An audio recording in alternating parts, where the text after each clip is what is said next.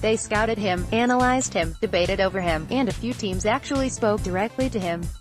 But, in the end, no one would touch him. 40 rounds passed in Major League Baseball's amateur draft. Some 1,214 players were taken, many with inferior talent.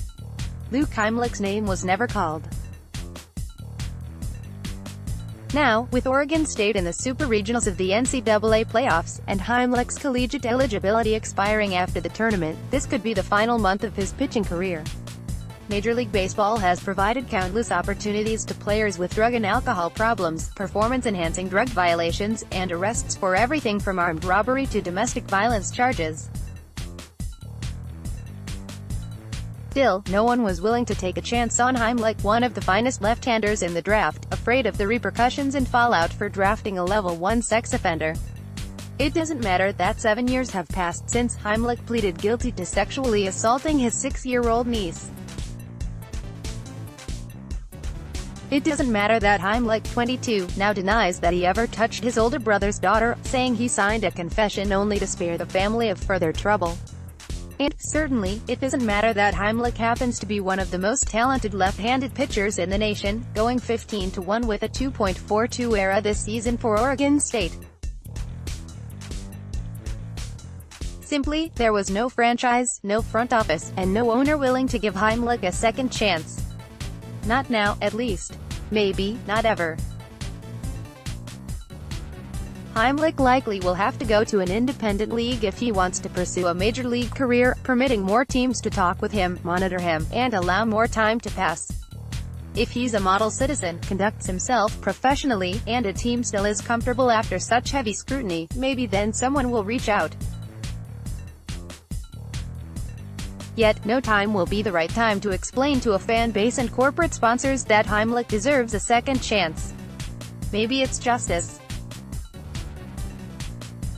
More coverage. The Wild NL West, League's worst division is absolutely fascinating. Family members of Roger Clemens, Jimmy Rollins among legacy picks. Perhaps he deserves a second chance from society, but baseball, a private institution, doesn't owe him a thing.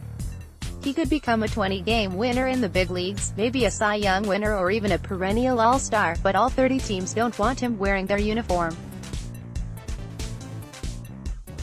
For now, star talent will not trump propriety.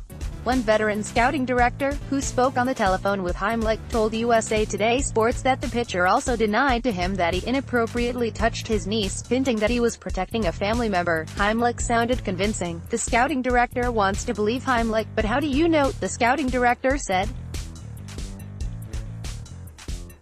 How do you really know? And everyone in the game is afraid of that uncertainty, so Heimlich is left having to decide what he wants to do with the rest of his life. Does he go to independent ball, hoping he's so dominant as a pitcher that someone finally caves?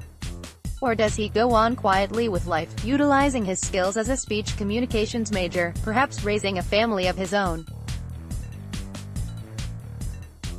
Heimlich may forever be pained that he never had the opportunity to realize his dream, but he'll also never realize the trauma his niece will endure the rest of her life, either.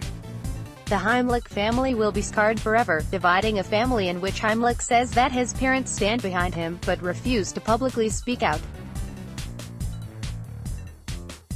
A family in which his brother and wife divorced 3 months after the allegations first surfaced. A family in which his ex-sister-in-law believes her daughter, saying that not only is Heimlich lying, but she hopes he never plays another game. The case is closed now. The records are expunged, and no longer does Heimlich have to register as a sex offender. Perhaps it's the way it should be, and even without a trial, the game of baseball was the judge and jury.